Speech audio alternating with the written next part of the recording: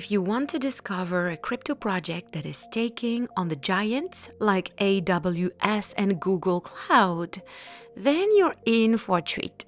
Today we're diving into Aleph.im, a fascinating token that powers a decentralized network designed to help decentralized applications go fully decentralized. It's all about real solutions to make blockchain more robust and scalable. Welcome back to my channel. My name is Anna and I've been specializing in new technologies, cryptos, stocks, and divergence trading strategies for the last 10 years. Today I am going to walk you through what Aleph is all about, why it's being called the decentralized AWS, and then we'll take a look at some surprising price trends you'll definitely want to see. Remember that understanding the fundamentals of any cryptos or even stocks, it's really crucial for smart investment decisions. So I'll try to keep things simple and easy to follow. And if you like my video, don't forget to like, share, and subscribe to my content for regular updates. All right, let's jump right in.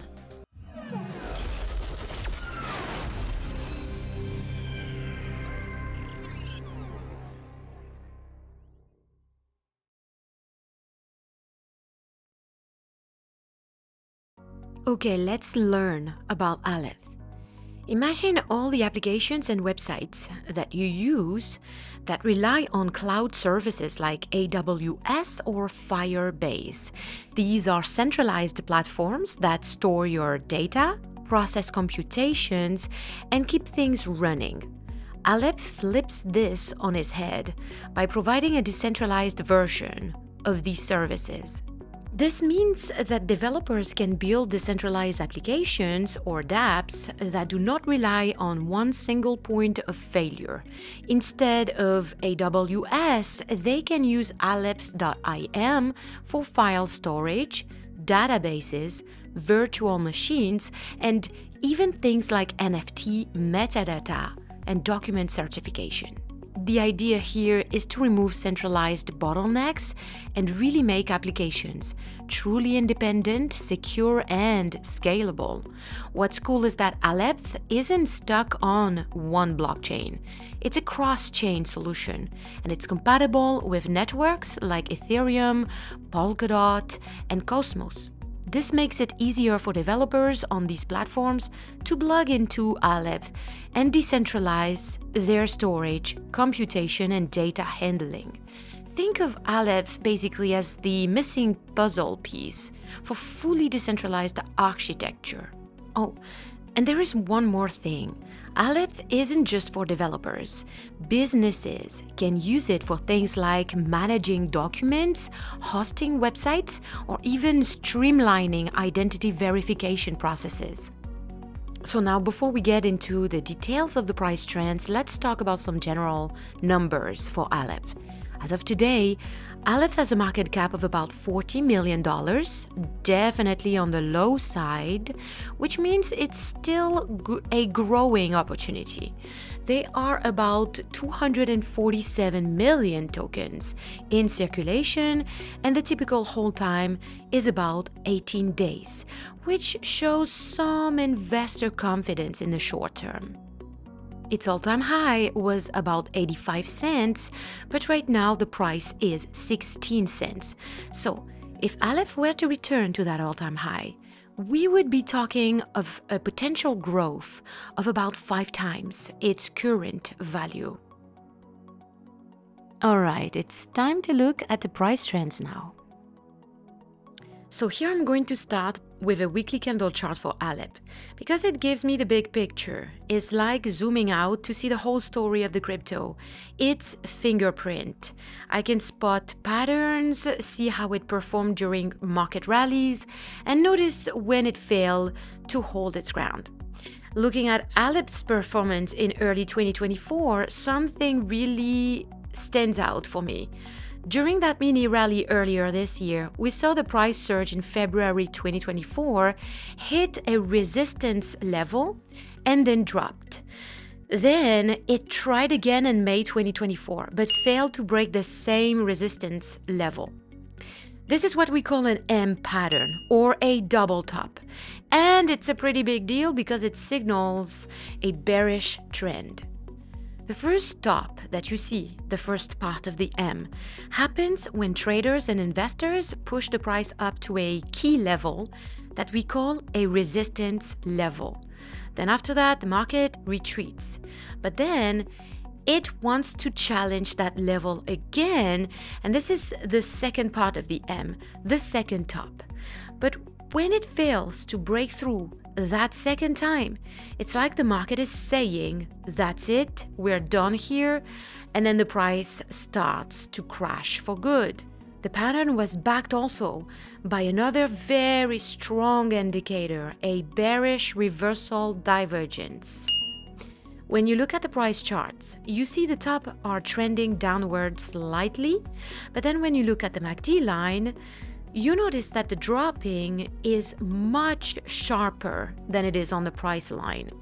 This mismatch between the price and the MACD line is what we call a divergence. So when you have both an M pattern and a bearish divergence, it's a double confirmation that the price is heading south for real. So next I want to try to calculate the price target for this divergence, just to see if the target hit. So for this, I'm going to take the two tops of that divergence, of that pattern, and I'm going to focus on the MACD line and on the second one of the two tops. Here, I'm going to trace a horizontal line to really mark the level of that second top. And I want to see where that level intersects with the MACD line before the first top of this divergence. The goal is that it will give us a price indication of what that level is evaluated at outside of the context of the divergence. And here, we have a price target for about 7 cents. Looking at what actually happened, the price dropped significantly, from 45 cents to about 10 cents. While it didn't quite hit 7 cents, that's close enough to call the divergence fully materialized. After the crash, the price stabilized and started moving sideways for a little bit, which is typical after a big drop. If you've seen my previous video on Aleph, you'll remember I predicted the second leg of the M pattern. That's what these little marks are in the screen right now. Now that we've analyzed this weekly chart, let's zoom in for more details. To understand the short-term movements, we'll need to look at the daily candle chart. This will help us spot the micro trends, the ups and downs that are critical for calculating near-term price targets. And here's where it gets exciting. With the market officially entering a new bull run, understanding these daily movements is crucial. Aleph is likely to follow the overall market trend, so identifying these micro patterns can give us a clearer idea of where the price might be headed in the near term. Alright, so let's take a closer look at my screen. What I have here is the daily candle chart, and it's so interesting because we can spot something new about that reversal bearish divergence that we saw earlier on the weekly candle chart. Do you remember the one we saw during the double top, the two peaks of the M pattern? Well, here's what's really cool. When we zoom into the daily candle chart, that same divergence transforms into a hidden bearish divergence. A hidden bearish divergence is still a bearish signal, but it tells a slightly different story. On the daily chart, we can see that while the top were trending down slightly on the price, the MACD line was trending upward. This type of divergence typically indicates a continuation of the bearish movement, which is exactly what happened. If we calculated this divergence here, we'd likely land on the same price target we saw with the weekly divergence. It's a neat little detail that shows how patterns can appear differently on different time frames. But let's not get stuck on the bearish signals, because this isn't the reason why I brought us to the daily chart. What I really want to spot here is anything new in the chart that we couldn't see in the weekly candle chart, and potentially a bullish signal now. In this section of the chart, we see a reversal bullish divergence, which is super exciting. What it's telling us is that even though the price has been declining since May 2024, the momentum has been quietly building for a potential reversal. This is a classic setup for price recovery. Now here's how we're going to calculate the target for this bullish divergence. Instead of focusing on the tops as we did for the bearish signal earlier, we will focus on the lows because it's a bullish divergence. We will trace a line from the second low on the divergence on the MACD line and look for where it intersects with the MACD line before the first low, which would be outside of the context of this divergence. This method is giving us a price target of about 40 cents, and the chart suggests this could happen before May 2025. That's over 2.5 times the current price. Here is something that I want you to note though. This target of 40 cents lines up closely with the second top of the previous mini rally. And that means the price will likely challenge that same resistance level for a third time.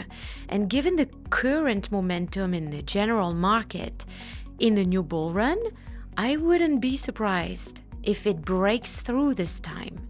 The setup here is looking very promising, and of course, we'll need to keep an eye on the overall market trends to see if this momentum carries Aleph past that resistance line. Okay, guys, that's all that I have for now. So I want you to remember that this is crypto, and you always need to be extra cautious when we talk about crypto. Even what I say, don't take it as facts. Always do your own research. I can make mistakes, and my trading strategies are never guaranteed. So always also have a great risk management plan. You're welcome to comment if you see something I've missed, or if you disagree, or if you agree with my predictions. Your feedback is always welcome. Let me know also if you want me to dive into a specific crypto for you. I'll be happy to do so. If you find this video helpful, like, share, and subscribe to get regular updates.